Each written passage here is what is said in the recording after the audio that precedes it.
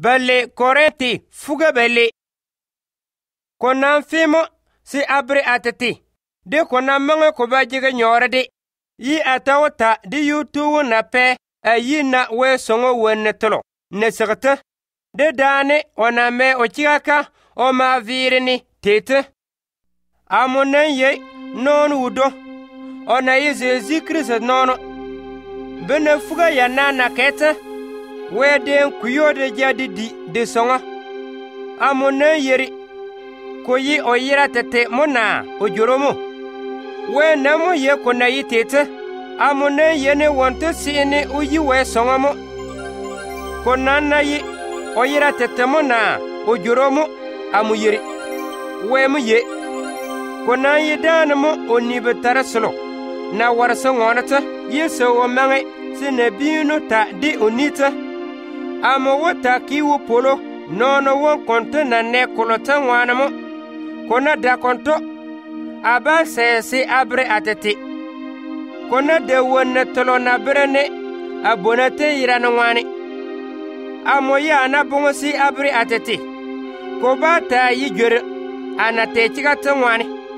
Anamba bre atete konto aba lagse no bongo kolo ne de amota opane si ola te ni atetunga na yite di anitane na yitete weba lagse akika muni di wakankala yalo zanza ananeta mukukuri de pe chanwo ayira woni ne sabarna zone tete setane ma toko konwane si de yarne si ada yi wane akika muni kuni betomo alori di yutu wonsi oli chandan konto ayirani oma wose yowi amazana dan mangamo bewani amadandan wuti inde tongi balne bonatin tenemu mukukuri amokiwu polo zanza di wonne tolo na brene abonata sekopa Jésus Christ dande ta kolini konto wane mo ana yeni abona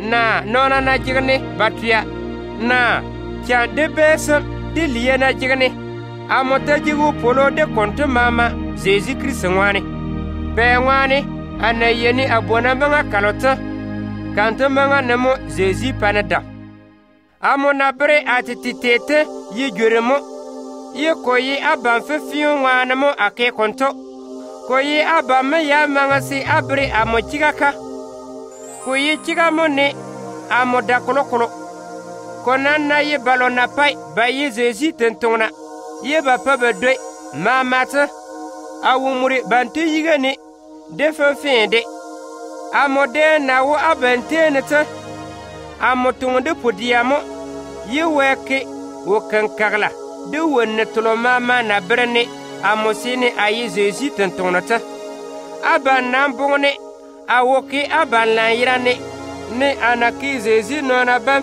Jesu donnani te temuna konan ye chigamone awoyare abansi apane zene anan yare konto wongo kom amacheni amuneti ayiga si aba abam te lele kontota kolan lage kokke kunni betamo amonanda taba yare aba si apane zene konan dai awenna asebumu ala koyi atetemo koyi kwemu laga wenu bating be biya ngwani se ko de biya mo wokke konto bapa bakwa aban na nyedi amu biya mute konto ngwani mo amo wota jigu polo si akwe awona mama achoi ku wolidi atete yira aban ngwani amunetini asoi abanteta ko mangasi abanta basoi amuna aban la lorne ademba yare abam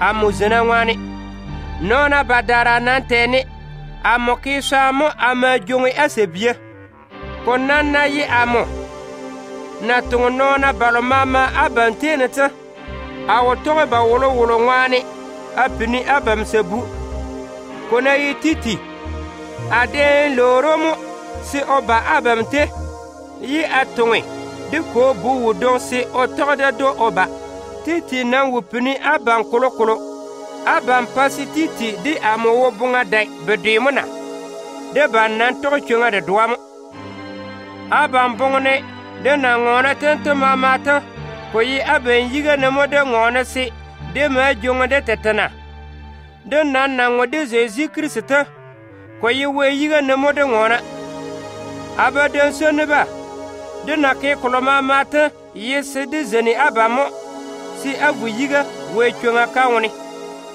amunan jigiliyamo abanwane si anatu abante aban bata yene amuna lautete yekopa amonde bata yene abanna lautete amota ma jigiliye si awota markan togodane yi ajiga wogoro de banzonga yi alage ayira tuzene yi atidane yi aye bebarnyina yi agone dane yi akora kiyoyo amoda te jigiliye modi abamse amune jori aba ate amutu wewopa ana chavira abangwani di abanzanza na wuleni awude lorandlo ana manga akata amuna ne konto kopa awo chozanza di atana ki wudigru di borun ki kiye du mama yi aba yakta